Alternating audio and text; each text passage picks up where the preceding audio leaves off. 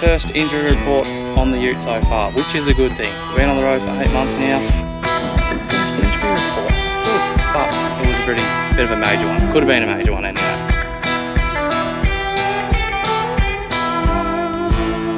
I'm jumping for my life. Oh my god.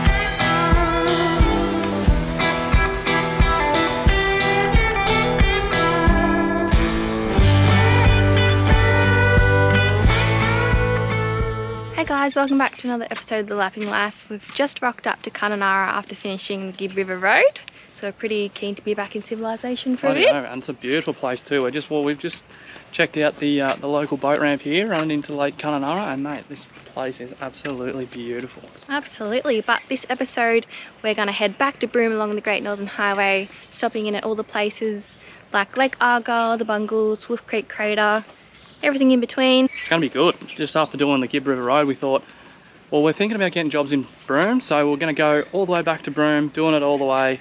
For people that aren't keen to do the Gibb River Road, we'll show you everything you can still do along the bitumen to Kununurra from Broome. Absolutely, but for this vlog, we've actually got a straggler tagging along. He's escaping the cold Victorian weather. Oh yeah, it's bloody cold down there, I tell you. So let's go pick him up. Righto, we've picked up our straggler. YouTube meet Charles. Charles meet YouTube. What's up guys? He's still a little bit camera shy, but after the 2 weeks, hopefully he'll warm up a little bit more. But this morning we're at Ivanhoe's Crossing. We're going to chuck the drone up and cross that, and then we're off to a secret destination called Secret Springs. But it's one that we won't share the location of. We'll just keep it secret. Look it up on Wikicamps. Yeah, if you want to come, you'll find it, but we're going to keep it on the down low. Yes, it's supposed to be pretty gnarly four-wheel drive track getting there. Yeah, a few creek crossings. Pretty deep, but we'll see how we go. Bring you along with us.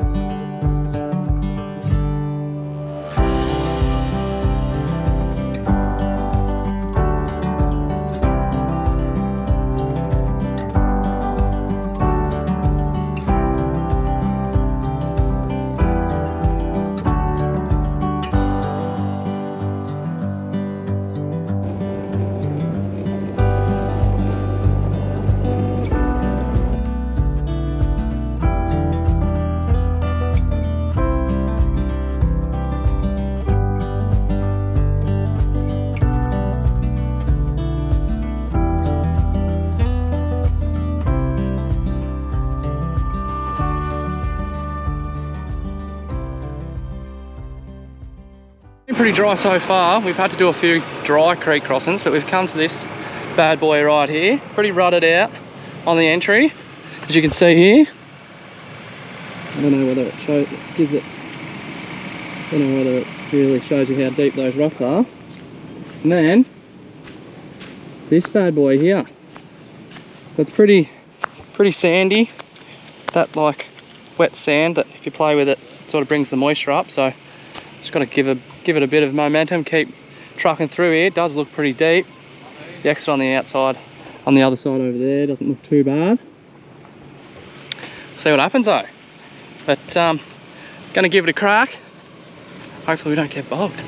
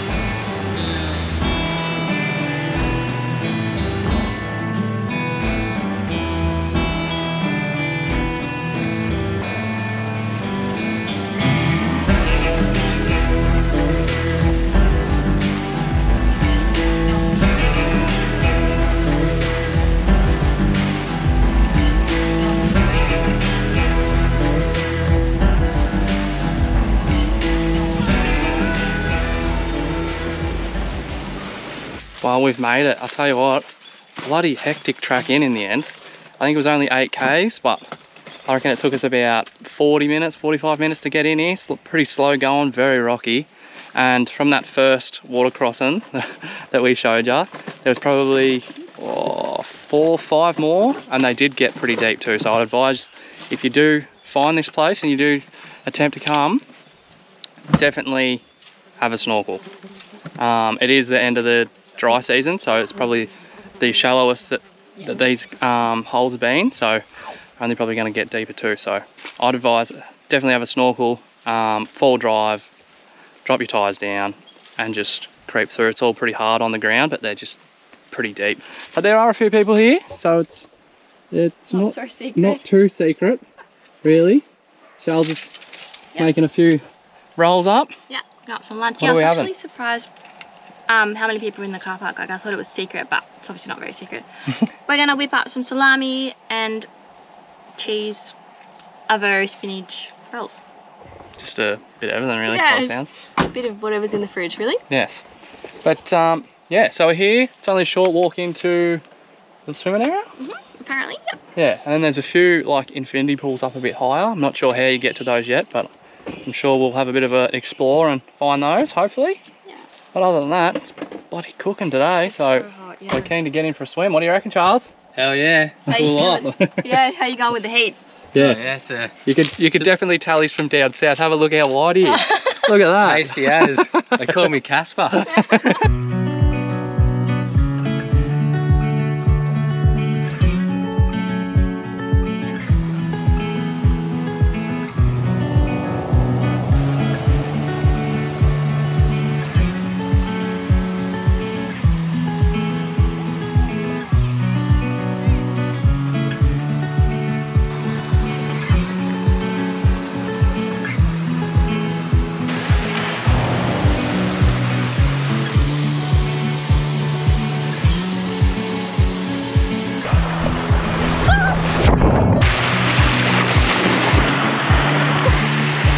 The sunnies!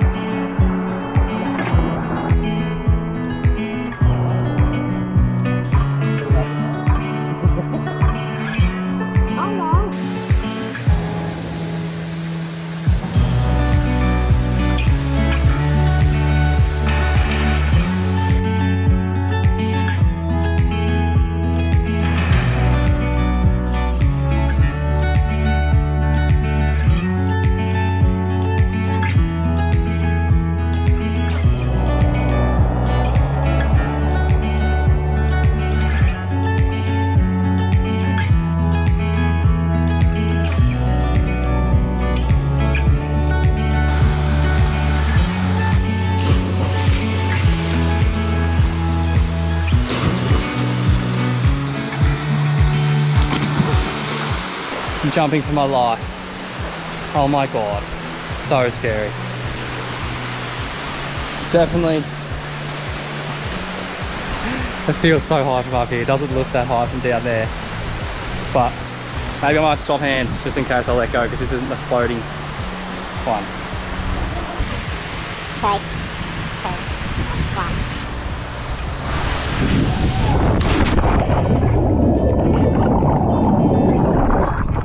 Oh my god.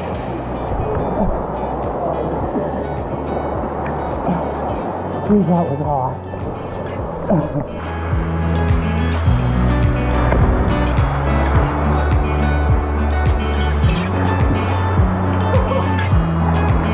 Look how high, isn't it? So high.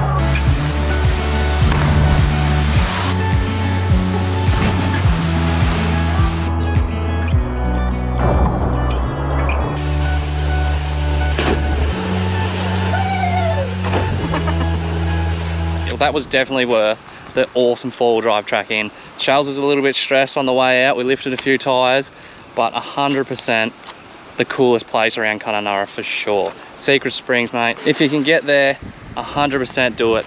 They had a good pool down the bottom, and if you climb the rope up above that pool, there's a heap of good little pools and some really good, really deep pools that you can jump off, you can flip off, you can do all the cool stuff. And then above that is an awesome as infinity pool overlooking the mountain ranges.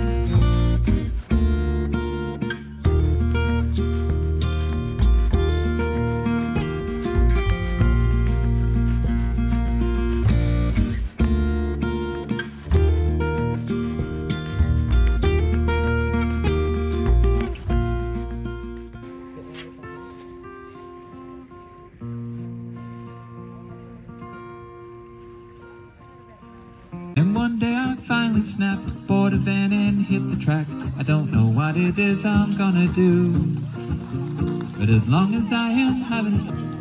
If you're lost and confused, here's a plan that may save you. Take 12 months in a van, traveling round Australia.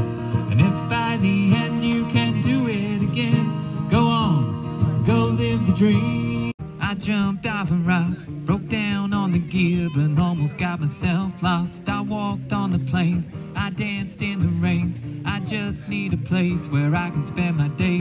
Well, we checked into Lake Argyle yesterday, had a bit of time to relax. We sat up by the pool, the famous infinity pool, watched the sunset, watched the muso, the local muso around here, which he's been here for 10 seasons now, and he was a ripper, wasn't he? Yeah, it was so funny. Yeah, what was his name? Steve Case. Steve Case. He's absolute ripper, has some ripper songs. We only listened to his originals last night. He's up by the beer garden tonight, so they're going to play some pub classics tonight and a few more originals, but mate, he had some funny songs, did he? Yeah, it was so much fun. Yeah, you have to look him up on YouTube or whatever, or come down here and listen to him. Yeah. Hopefully he's here next year. But yeah, we're just going for a walk down to the lake now, because the pool is packed. Yeah, it's cooking, it's so hot. It is hot, it's about 38 degrees today. Yeah. But we thought we'd just show you this little walking trail. You just drop in down past the pool at the caravan park here, which takes you to a sign like this. Yeah, so we're going Jess's Trail, we're going down this way, down to the lake. But you can go to the old homestead, the old Lake Argyle homestead down to the left, or the bluff, which is over there. Takes you for a 5k round trip over to the other side, which you can obviously look back this way over to the caravan park, or you can continue and look over that way, which I'm guessing would be absolutely stunning. Yeah. But mate, the sunset last night was absolutely amazing, wasn't it? Beautiful. It just like lit up the mountains and Yeah, it just looked fake. Yeah, it was awesome. Yeah. The lake glassed off and it was just so good. But now we're going to make our way down to this pontoon, which is down in the water down here. Probably won't be able to see it on the GoPro, so I won't show you. But we will do this hike. Try not to slip down these steps here, because it is pretty rocky, a bit slippery. But we'll make our way down and we'll show you what it's like down there.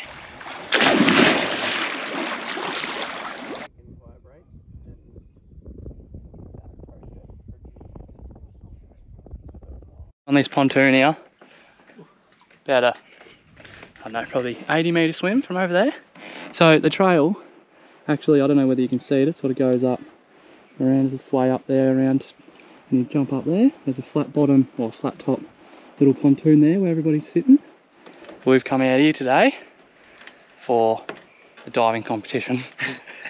and some failed flips. And some failed flips, but Charles, she hasn't come out here because before we swam, before we jumped in, there was a little croc over next to that pontoon there, and she's like, nope, not happening. So me and Charles have to make some fun. So let us know who you reckon wins, but no splash. I got tickets on you as well.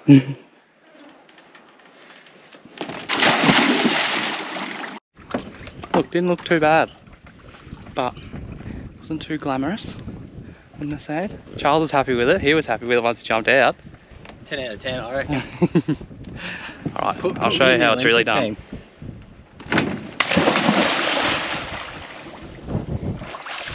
Yeah, legs went over your head, mate. Ah, bugger. Too much follow-up. This is what peer pressure can do. Yeah, it's shocking, kids. Don't listen to it. Be your own person. Come on, Mr. Inspirational.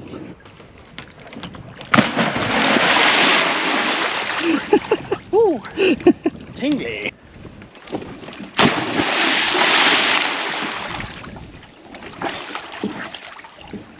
No good. Surprise! We got a barbecue boat on Lake Argyle. Oh, check those views. Skipper for the day. Yo! How you feeling? He's got to stay sober. Nervous. First time driving a boat. Nah, it's gonna be kidding. good. Yeah, absolutely. How you feeling? Yeah, excited. Absolutely. Keen to get cold. So there's a few things you can do. We're just gonna try and make me fall over. You can explore the lake. You can't go too far because obviously it's a massive lake. It's 21 times the size of the Sydney Harbour area, whatever it's called. But one of the fun things you can do while exploring a boat is going to jump rock. So I'm sure these two boys will be showing you a lot about that. After a few beers, they might be a little bit too cocky, but so we got the boat for 4 hours, cost $275, but we hired an esky and some ice, so cost about $300 all up, but happy days. We got the lake to ourselves. I don't think life can get any better. Nah, took the glass off today. Tell you what, if you're around Lake Argyle, 100% barbecue boat, mate. It's so good. Total glass off today. And we've literally, feels like, we've got the lake to ourselves. I'm just a skinny musician.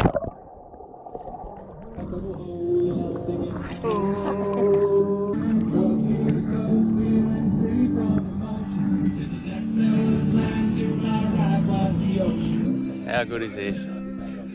Managed to climb up onto the roof, probably not advised, but have a look at the views here.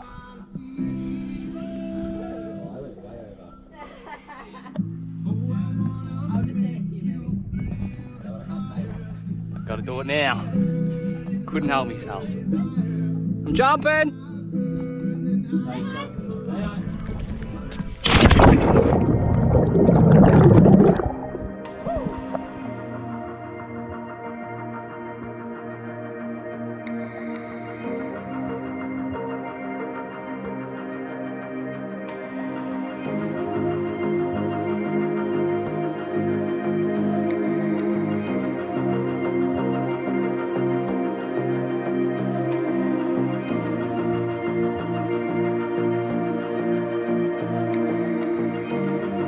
Living the dream!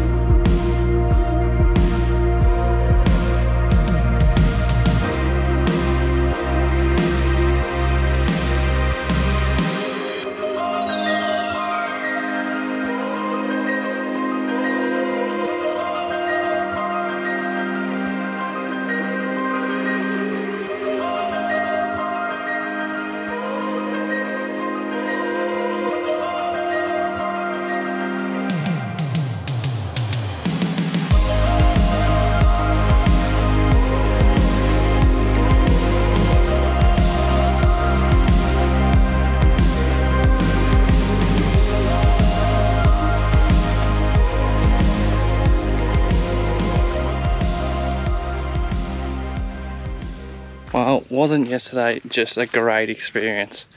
Out on that barbecue boat, just soaking it all in. We didn't vlog after it because we were all in a bit of fine form, so we thought we'd give it the day off to recover. But we were Honolulu bungles bound this morning, but I went to grease the suspension, grease the leaf springs and all that sort of stuff underneath the car because the track into the bungles is supposed to be pretty hectic, but we haven't got very far. As you can see, exactly the same spot as we were this morning. I went to grease the suspension down here, I'll give you a look, and this bolt here had sheared off, so that wasn't there, and there was no bolt there. So that part there, the front of this leaf spring here pretty much holds this back wheel in line. So if that whole bolt had to come right out along driving, this would have all dropped down and we would have been steering from the back and the front, and that is not a good thing. So we went up to the office up at the caravan park, and they got onto their mechanic, and we've just got a bit of a fix, a temporary fix on the back there. Just put a bolt that fitted, but we're gonna have to go into town tomorrow now and get a proper bolt. And we've been trying to get onto every Tom, Dick and Harry mechanic in Kununurra, but they're all sort of booked out. So we watched the mechanic fix her up this morning, so as long as we get that bolt, as long as we get a proper bolt, strong enough bolt to be able to chuck in the back of that, we reckon we can do it ourselves, which is a bonus. But if they can fit us in tomorrow too, once we run in there, they might say, yeah, all good. Well, this is what we're hoping anyway. Yeah, all good, we'll fit you in, because it's not a long job. The bloke this morning had a little bit of a stuff around, but he didn't have a hoist or anything like that. So hopefully we can get in there tomorrow, get that bolt in, and get bungles bound again. But thought we'd give you a little check-in with the first injury report on the ute so far, which is a good thing. We've been on the road for 8 months now. First injury report, that's good. But it was a bit of a major one. It could have been a major one anyway. But anyway, we'll set back up again and probably go for a swim, I reckon. So it's not too bad of a spot to bloody break down, I'll tell you that much. So we're back in Kununurra trying to fix problem number 1 with the car. Problem number 2 now is our dual battery system has gone flat and we have no idea why. Nothing's changed, it just stopped charging. So here we are with Mr. Electrician in the Kununurra car park, working his magic. Get us all sorted again, hopefully before the fridge goes gross. Yeah. Homemade. I'll throw it over to you. Yeah. Oh, you got to tell us now. So we've just made some homemade jumper leads because we didn't have any, but what do you think, Charles? We probably should get some.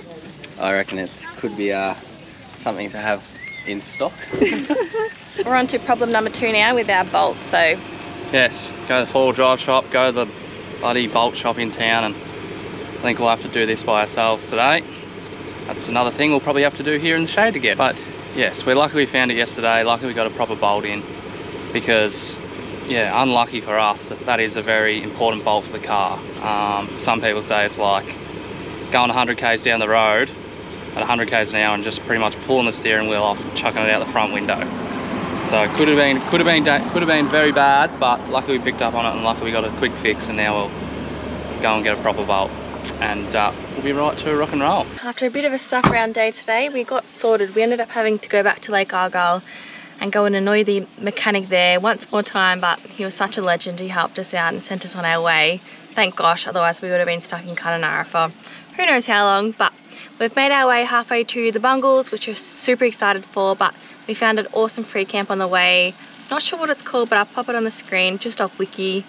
And it's just before the turn off into the bungles. So we've got about a 2-hour drive tomorrow from the turn off into the bungles. It's meant to be pretty corrugated, so we'll take it easy. We'll show you what the conditions are like and all that sort of stuff. But have a look at this, right? These boys, they're so lucky this free camp has full 4G because they're pretty avid AFL supporters. So they both barrack for Geelong, but by the time this vlog airs, the granny would have already been done and dusted. But for now, their hopes and dreams are still very, very much alive. But we'll give you a quick look at our little setup here.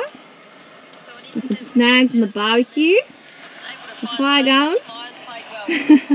Here's the boys. Up the cutters. Got the footy going.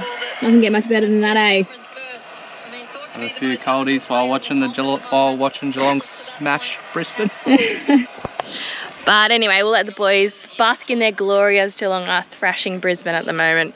And we'll see you in the morning. Well, it's an early morning this morning and we've just got in to the Bungle Bungles turn off.